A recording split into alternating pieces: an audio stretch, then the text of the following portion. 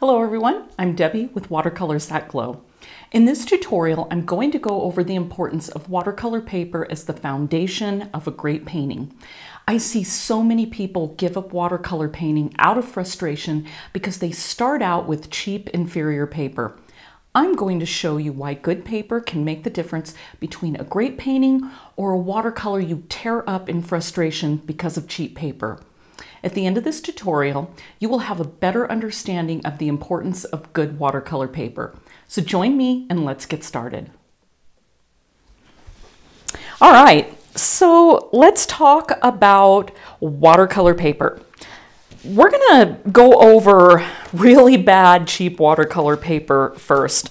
Again, I'm always surprised at how many people want to start off painting in watercolors and they buy cheap paper and then they get really frustrated because their paper's buckling and the colors aren't sinking in and it just ends up turning into a mess. So people usually tear it up and say watercolor's too hard.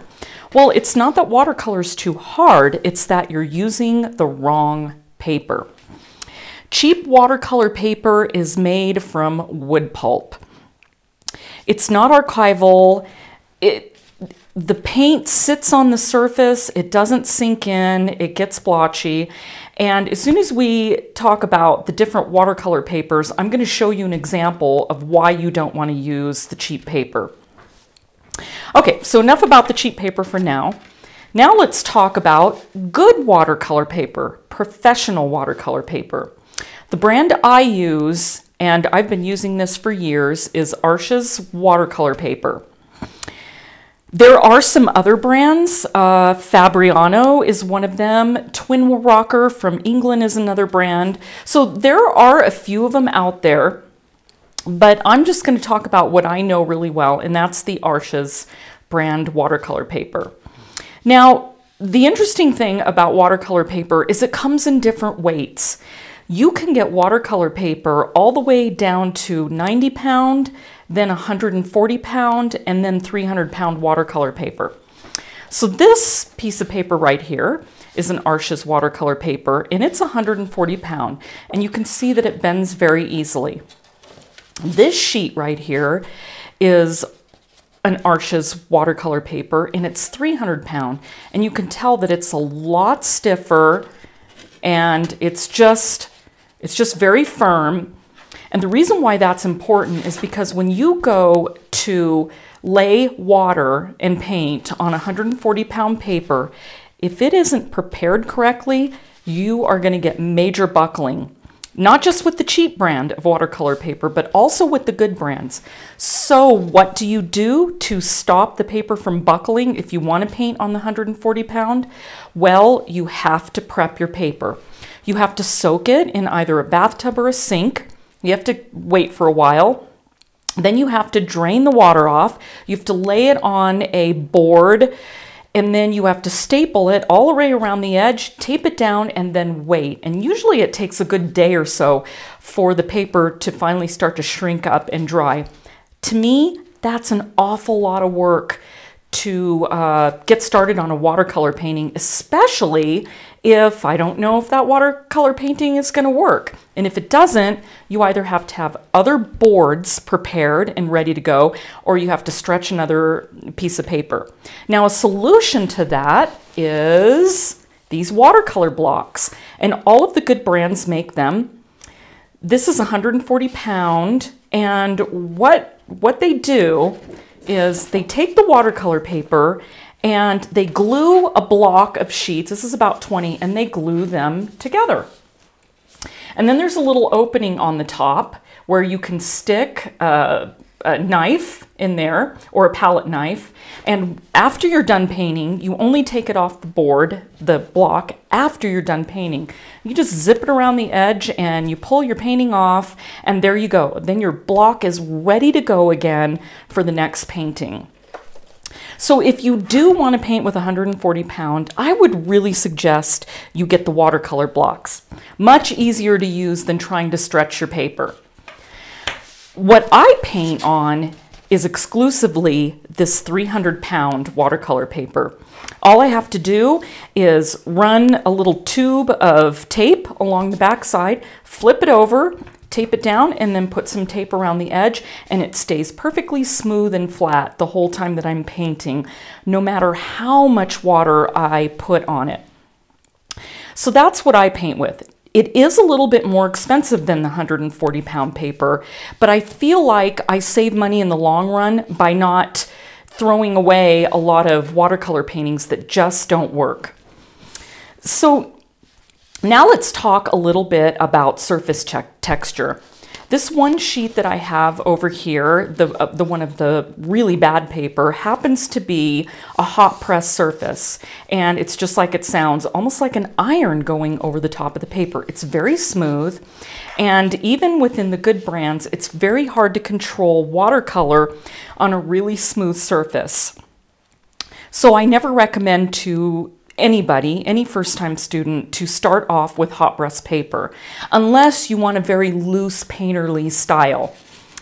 The next surface, and this is the one that I use, is it's like the Goldilocks of paper to me. It's cold press paper, and I'm not sure how well you can see this, but it has a little bit of a tooth on it. It's not real heavy, just a little bit, just enough to help your watercolor flow across the paper and stay even and sink down into the paper. So I paint on cold press. And you can kind of, I don't know how well you can see the difference, but on this 140-pound versus this 300-pound, the 300-pound paper has a little bit more tooth than the 140-pound paper. And then here's an example where I've painted some little swatches on it, but this is rough paper. It's a lot rougher than the cold press paper, and you can kind of see along the edges. It's very hard to do fine details on rough paper, but it looks really great if you're doing a lot of outdoor woodland scenes, mountain scenes. It just has a really rough texture.